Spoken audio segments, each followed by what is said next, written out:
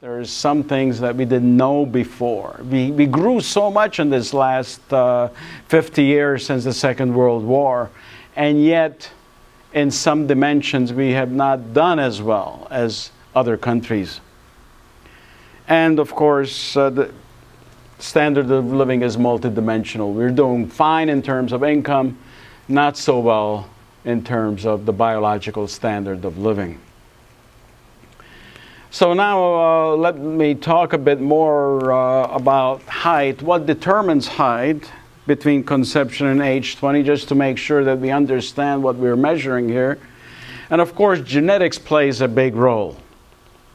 Let's not forget that. But there is a remaining 20% that depends on external circumstances, and that's quite a lot.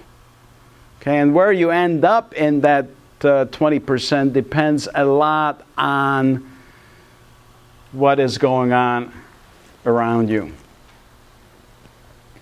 Family socioeconomic status, of course, makes a difference. Real income, food consumption, medicine, education, parenting skills, all this plays a role. Social aspects, economic factors like income distribution, food prices, agricultural production, commercialization, all play a role. Commercialization is because a self-sufficient farmer is going to be able to nourish his or her family differently than somebody who is integrated in the market, living next to a town and sells dairy products to the town. It's going to be a different kind of situation. Income distribution plays a role because of the following. Think of it this way. Suppose we have two individuals with the same height and the same income. Okay, and let's suppose that income changes and we think about the next generation. Let's suppose this person's income increases and the height of the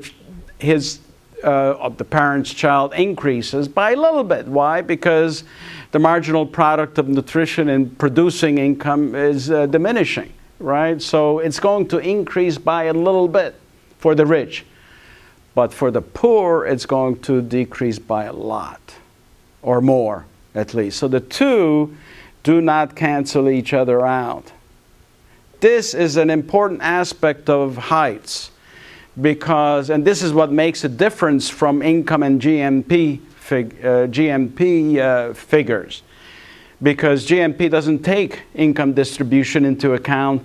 Height, on the other hand, is sensitive to income distribution issues.